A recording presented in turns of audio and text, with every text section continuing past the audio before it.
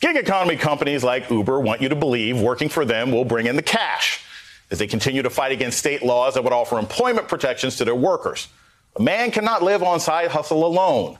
One food delivery driver named Smithson Michael went viral this week for sharing his experience.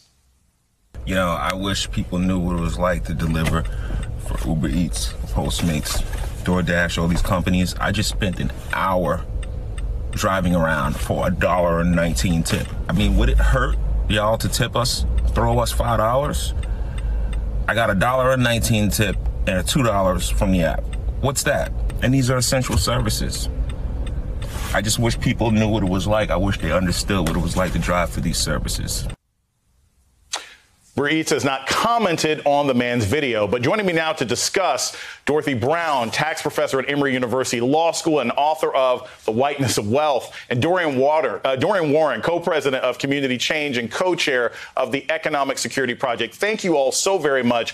This is an issue that's near and dear to my heart. As a college professor at Morgan State University, I have a lot of students who are in this gig economy. I have a lot of students who are spending more gas than they're getting back from these apps. And Dr. Brown, I want to start with you. There's data out that shows that like 69% of these food service drivers are people of color, are racial or ethnic minorities. What does that mean about the appeal of these apps and the desperation of communities of color for flexible, affordable work? It means if we had better options, we wouldn't be doing this. No one wants to drive around for $1.19 and $2 on an app. And the people who are benefiting are the shareholders and the CEOs of these companies who lobby to make sure that these gig workers are not treated as regular employees, but independent contractors, which really hurts the workers. Dorian, there was a study last year that talked about the fact that, you know, when we initially got Uber and Lyft, it was the idea of like, hey, this is going to democratize everything. It counterbalances some of the racism that we saw with taxi cabs. But what we're seeing is studies have shown that prices are actually hiked when people are trying to move into black and brown areas with Lyft or Uber. I mean, are these sort of gig economy jobs part of our racial justice fight? Absolutely, Jason. It is always about racial justice linked to economic and gender justice. And just to go back to first principles, listen, all work has value and all working people have rights, full stop.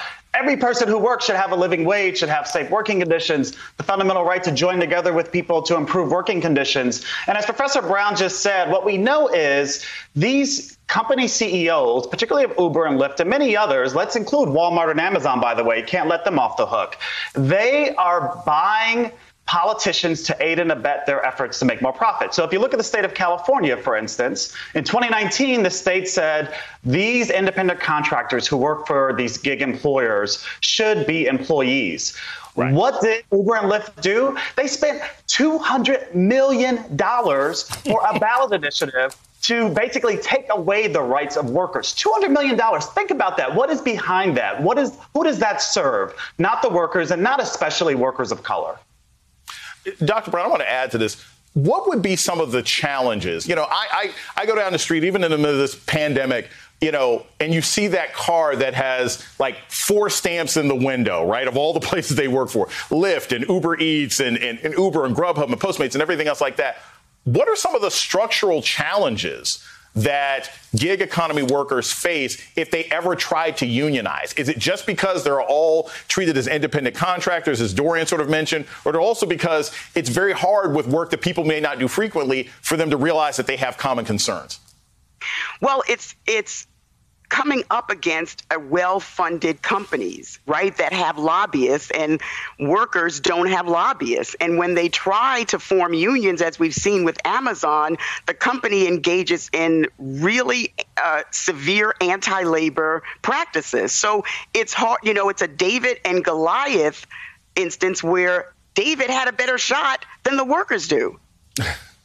And something I want to add to this, there were a lot of commercials, I saw them here in D.C., I've seen them in different places, that talked about the fact that this isn't just affecting the people doing the deliveries, but oftentimes these gig economy jobs, these delivery services take a huge chunk out of small restaurants, right, and cut into their profit. So it's not just hurting people on the front end, it's hurting people on the back end as well. But I want to put up this data. Now, look, we can't confirm, NBC can't confirm all of this information from ProPublica, but they have an initial report that suggests that large numbers of multimillionaires in this country are not paying taxes. Now, I want to be clear. NBC News has not independently verified the information.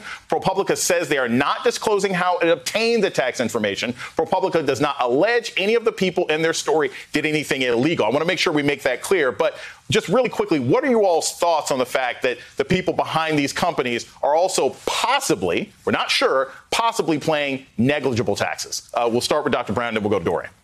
Well, it's obvious that we need systemic overhaul of our tax laws. You know, what my book talks about is how the tax system advantages rich white Americans and disadvantages black Americans. And here we see in this report, and it's no surprise that the top highest earners, who are rich white men, and I will point out that ProPublica didn't talk about the race angle, but it's everywhere in the story, they are paying very little taxes legally because the system was designed by rich white men for other rich white men to pay less in taxes. So what a surprise. Here it is.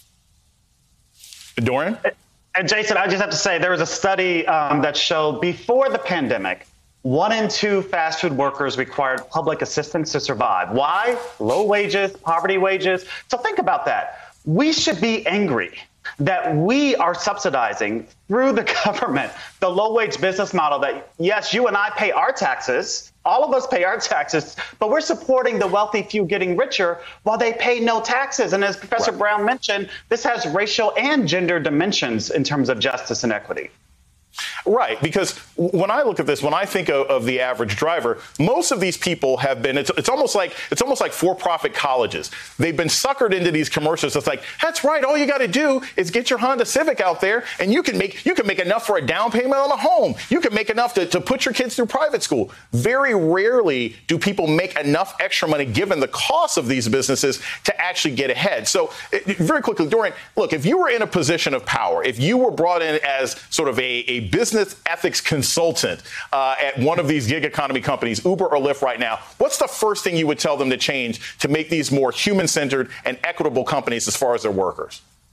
Respect the fundamental rights and dignity of all people and workers, first and foremost. You know, many of the gig workers who work for delivery service can't even access bathrooms at the restaurants where they're picking up deliveries to bring a lot of us our foods. So there's like a dignity and justice issue here. But then secondly, we have to change the rules of the game. There's the PRO Act in Congress in terms of providing workers the right to join together. There are all the tax policy reforms that Professor Brown has outlined in her book. There's the range of policies, boosting unemployment insurance, not taking it away, as you mentioned in your previous segment, the expanded child tax credit, stimulus checks. These are things that allow people to survive. And guess what? It gives them power to say no to bad jobs, which in a competitive marketplace, employers should be competing for workers and therefore should be raising wages and offering decent benefits. Want people to come to work, pay them more, treat them better. Thank you so much, Dorothy Brown and Dorian Warren.